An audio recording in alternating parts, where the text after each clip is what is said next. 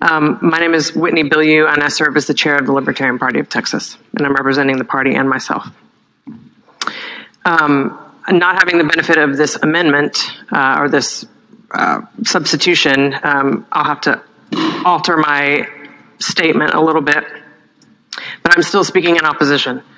Mr. Chairman, I speak today in opposition of this bill largely in large part due to the countless unanswered questions, as some of my colleagues already alluded to, but also due to the potential conflict with other proposed bills, existing legislation, administrative concerns that could impact due process and equal protection, as well as significant financial impact to the taxpayers, which I believe you just tried to address.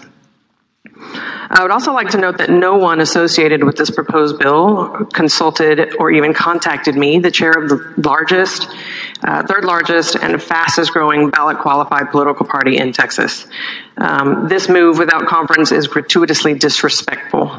The Libertarian Party, LP Texas, has been a political party since January of 1972 with consistent ballot access since 2004 and most of the time prior.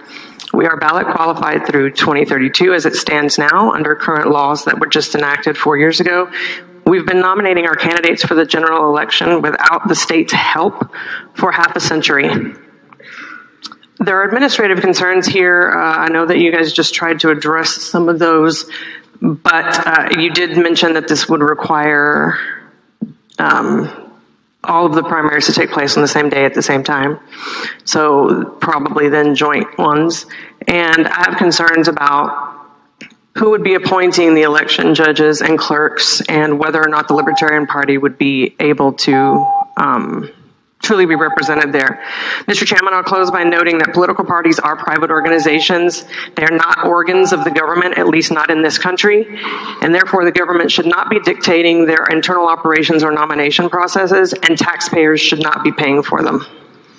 Thanks for your testimony. Members, any questions for the witness? Thank you for being here. Thank you.